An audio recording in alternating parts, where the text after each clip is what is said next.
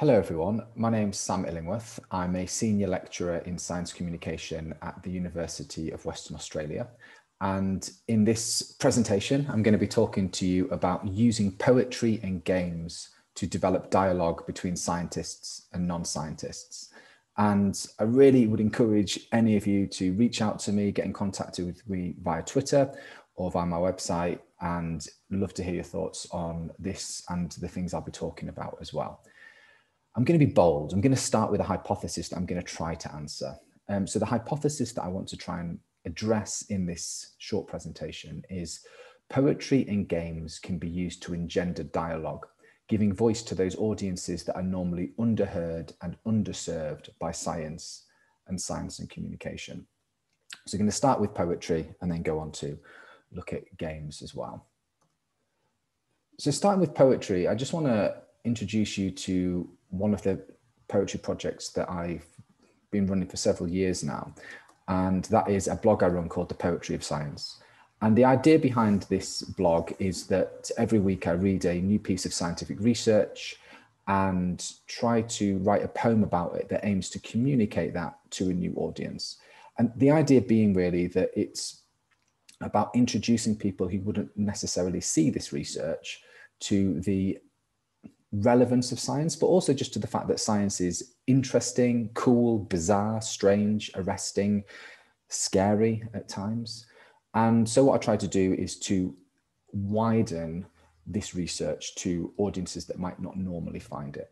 So to give you an example of what that might look like in practice, there was a fantastic paper published towards the end of last year in Nature Communications that looked at the impact of tides and sea level on deep sea Arctic methane emissions. So this idea that actually the moon is responsible for the tides on the Earth, and the tides can then actually, depending on whether it's low tide or high tide, have an impact on the amount of methane that is potentially emitted from deep sea trenches of methane at the bottom of the seabed, which could have huge implications for global climate change.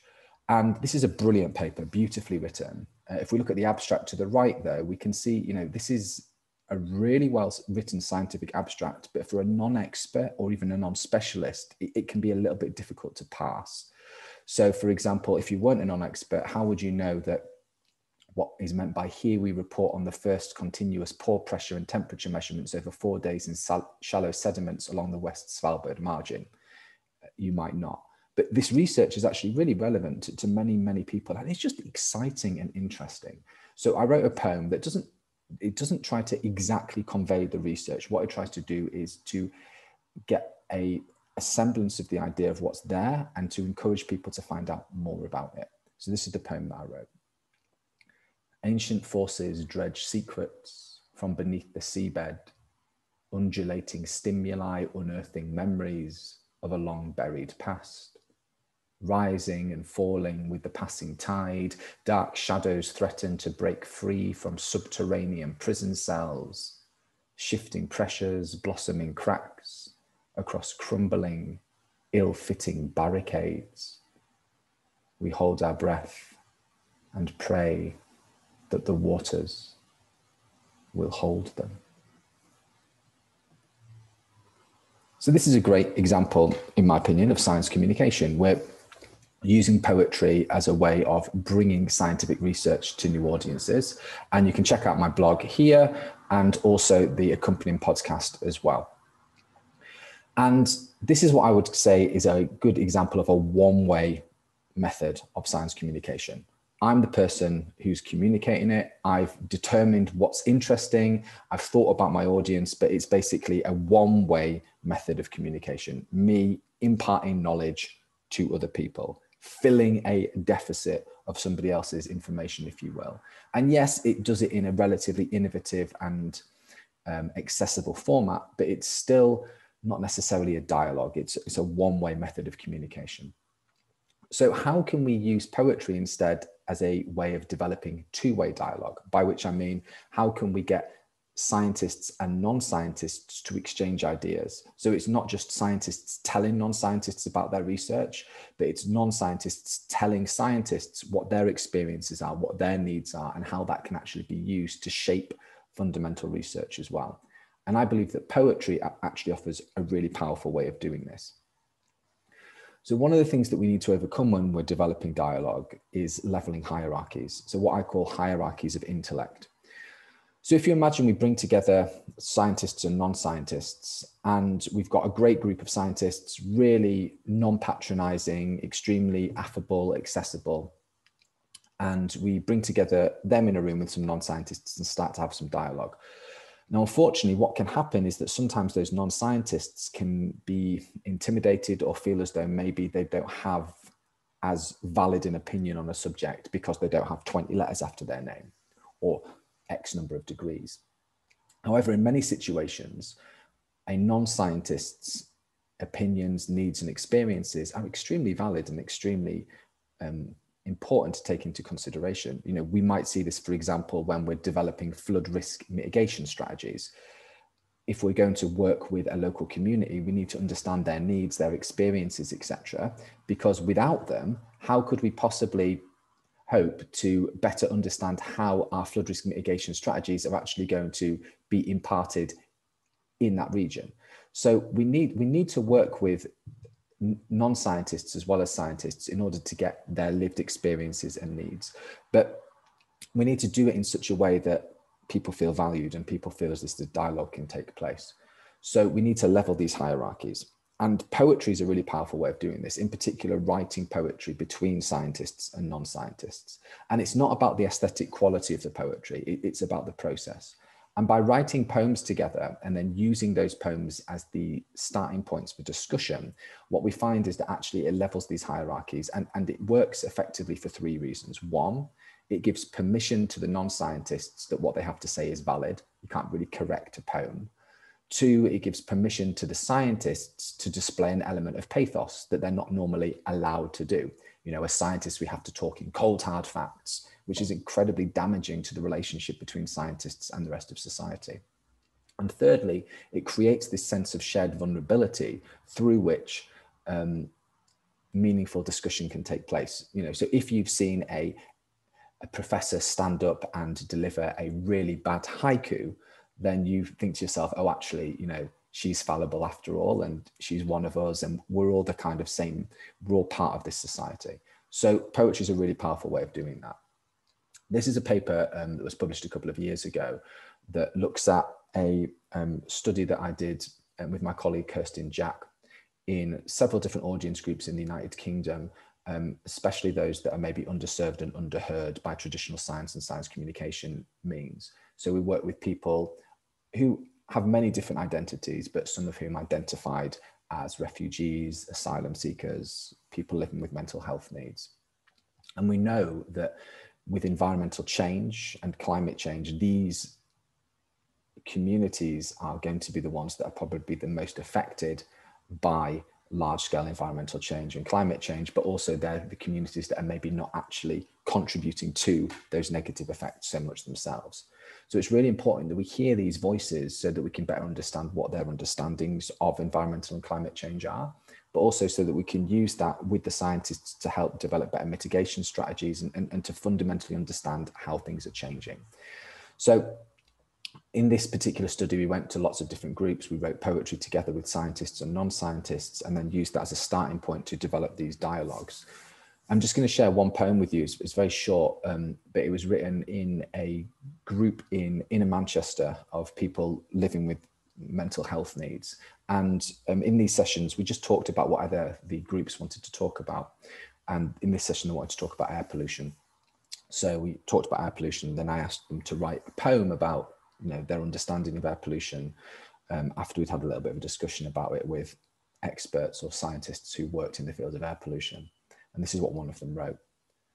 I've never seen pollution, never noticed it.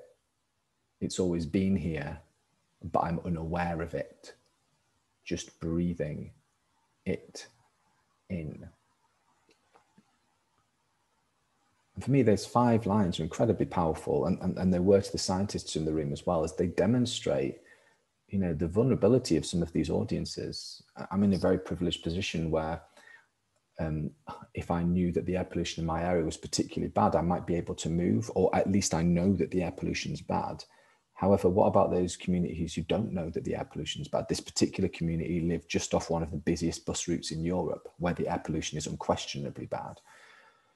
So this research is really necessary because it helps to give voice to those audiences that are often neglected and yet who are often the most impacted by the decisions and choices that are made by the rest of society. And poetry is a really powerful way to start to give voice to these audiences and to start to develop dialogue between scientists and non-scientists.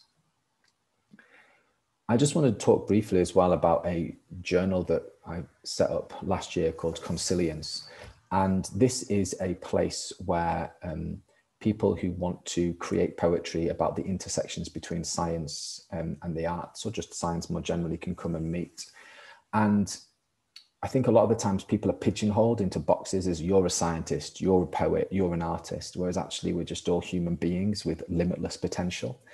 And so we created this space where people can come and share their work. And this journal, actually, it's the first science and poetry peer-reviewed journal in the world. And we don't desk reject poems. So a lot of poetry journals, the poem when it's submitted is either perfect or completely imperfect, which is nonsensical. So what we do is we accept all of the poems that we get, but we work with the poets and our editors and our reviewers to help them to improve their work and to develop their work. We accept poems from people at all stages of their poetic careers. And please visit our website and also check out our Facebook group. Always looking for new reviewers and new editors to join the team.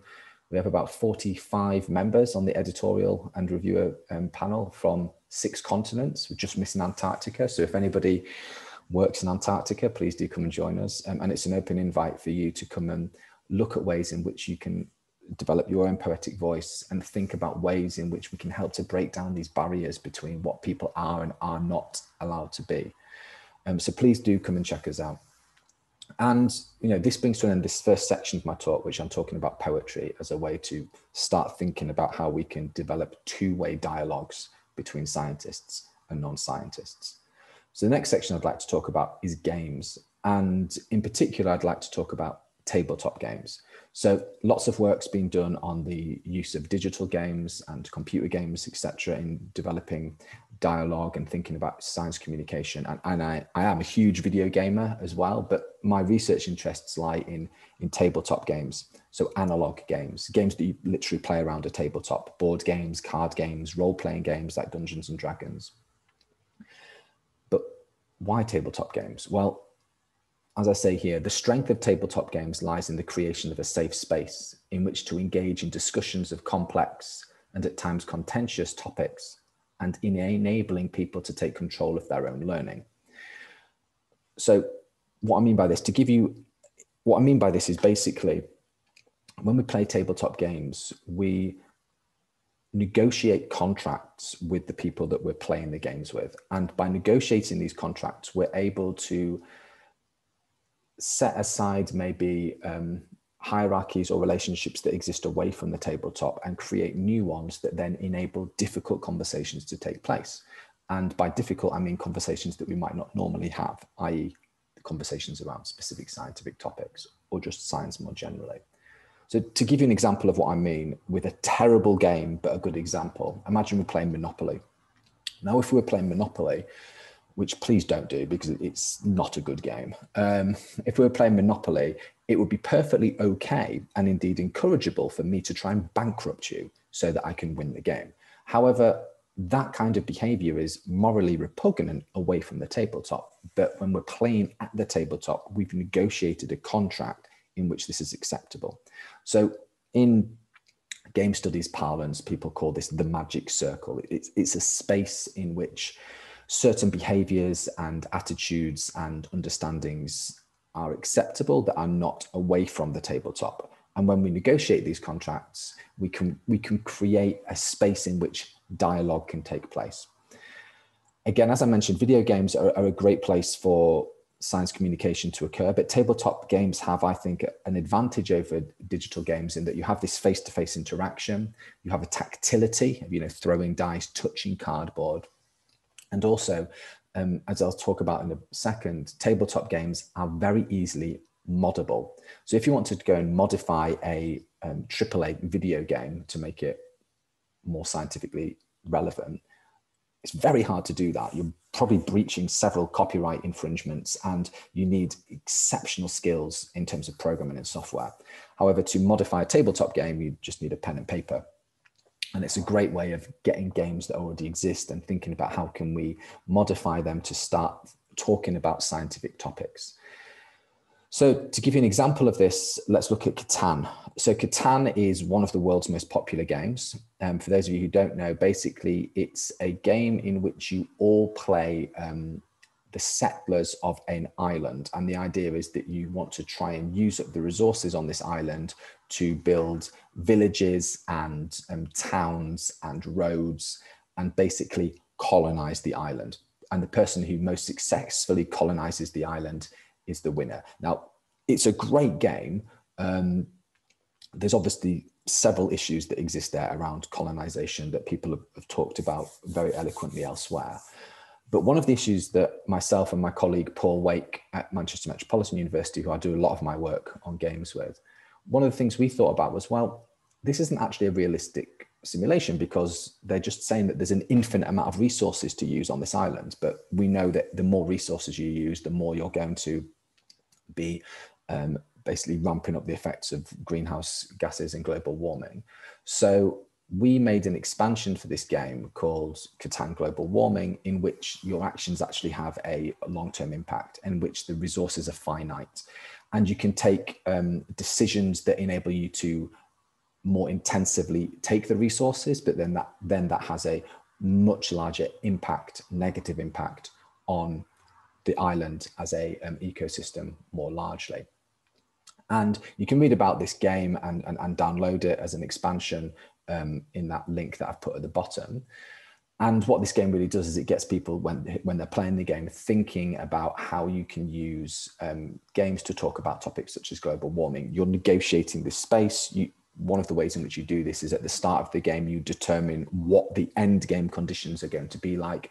You know, will you destroy the island if you use up all of the resources? Will something else slightly different happen? So by negotiating those contracts, you're starting to have those conversations. However, is this dialogue? Now, this work that Paul and I have done, was quite successful. It was written about in The Guardian, etc. Lots of people, like thousands of people have played this game. But again, it was Paul and I picking something that we thought was cool, that we thought was interesting, and then hoping that conversations would occur as a result of it. To some extent, this is still a one-way method of communication. It's Paul and I, in this instance, deciding what's interesting and then hoping that other people will listen to that and follow suit. Where games are really powerful, like with poetry, is actually in how we can think about developing that two-way dialogue. And one of the ways we can do that is by co-creating games. So I want to talk to you about a game called Carbon City Zero. So this is a game that Paul and I developed for the climate charity Possible. And we co-created this with lots of different stakeholders. So we worked with activists, with policymakers, with students, with school children, with industry experts, with various other publics, and asked them, what do you think is important about creating a zero emission city? What are the challenges? What needs to be done?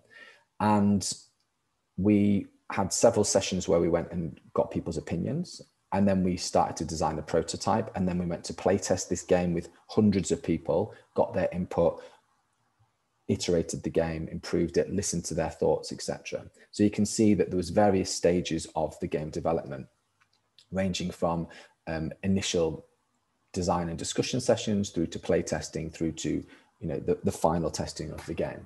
And this involved many hundreds of people, and it was a real co-creation process. And what was really interesting about this as well was that, as well as the game development, there was the design development. And I just want to show you this slide here. So you can see that on the left is the prototype card that Paul and I initially started with once we had these thoughts about what the game should look like from these various communities. Then we created something that you could play and play test with, the second image. And then the third image is basically the limit of our design skills. We then involved a artist, Tony Pickering, and a graphic designer, Matt Bonner, to make it much better, which is this image here. And then, and this is really important, we got a accessibility teardown by Michael Heron, who's an expert on accessibility in games, because we really wanted to make the game as accessible as possible to people who might have visual impairments, who might have cognitive impairments, etc. So we worked with him. He runs an organization called Meeple Like Us, and we then ended up on this final design, which is more streamlined and which helps to make the game more accessible. So small things, for example, like as well as having color coded, as well as having colored cards, you also want to have a symbol so that people who are colorblind aren't necessarily prejudiced by the game. So this was really great because it demonstrates why you should involve as many people as possible, because you can't be good at everything. And Paul and I are good at designing games, but we have limited design and art skills, which is why it was great to involve Tony Pickering and Matt Bonner. And we were really, Carbon City Zero was great. And we ended up putting it on Kickstarter, making about £20,000 and sending it out to several hundred people, which was great. And then we got feedback and they were like, this game's fantastic, but in this game, you are a city mayor and you're competing against other city mayors to create the world's most carbon zero city, the world's first carbon zero city. But why aren't we collaborating with each other instead? To which Paul and I had no response whatsoever, other than, that's a good point. We're going to have to redesign the game. So we created a new version of the game called Carbon City Zero World Edition, which you can see here. And in this game, players do collaborate together and create together. And again, this got backed on Kickstarter, made just over £20,000, which is amazing. And it's being shipped out to close to 1,000 people now. So this was a great example of listening to people in that co-creative process to create a game that enables dialogue to take place, and also just to create something that was ultimately better. If we hadn't listened to people, if we hadn't established this dialogue, then we wouldn't have had anywhere near as good a game as we ended up with. You can play these games for free yourself.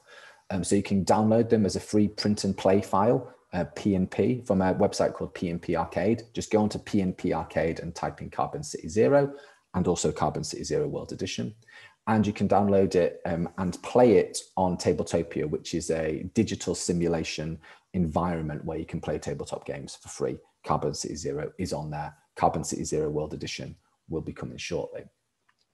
So these games, and in particular Carbon City Zero World Edition, give you an example of how we can start to develop dialogue. You know, in co-creating these games, we had so many conversations between so many different stakeholders about what is important with a carbon zero city.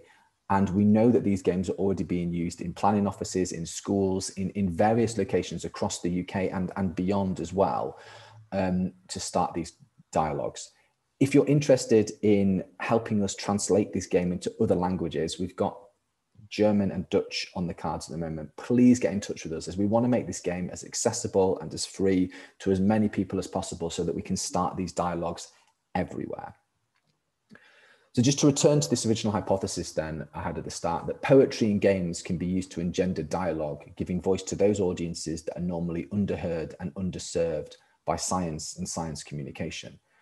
I hope that the examples I've shown from my own research demonstrate how this can be done through poetry, in which creating poetry together grants permission to the non-scientists to share their ideas, grants permission to the scientists to share their pathos, and creates a shared sense of vulnerability in which meaningful dialogue can take place.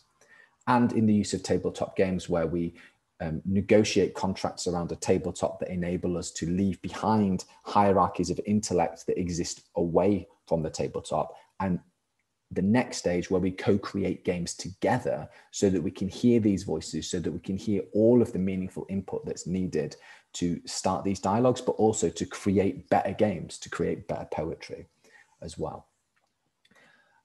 I just want to finish with a call to collaborate and to ask you if you'd want to collaborate. I was really very honored to be asked to give this presentation to this amazing conference. And I want to use it as a platform to say, I'm really interested in working with people who want to use poetry or games or any other art form to start to develop dialogues between scientists and non-scientists, and to start helping diversify science and to help more people participate, and to stop the idea that science is for certain people and not for others. Science is for everyone. And we need to work out ways that we can help to develop that dialogue, not just because it's a box ticking exercise, but because listening to the needs and experiences of diverse publics and diverse people mean that we get better solutions to our problems, and we come up with ideas that we'd never be able to think of by ourselves. So I have many limitations as an individual person, which is why I love to collaborate, because then I can work with everybody else's amazing thoughts, processes, expertise, and knowledge. So please get in touch. I'd love to hear your thoughts on this presentation, but also if you want to write research papers together, if you want to put grants in together, if you want to write poetry together, if you just want to hang out and play games together, get in contact with me, please. Thank you very much for listening. Do reach out to me on Twitter or via my website, and I hope that you enjoyed this presentation. Thank you very much.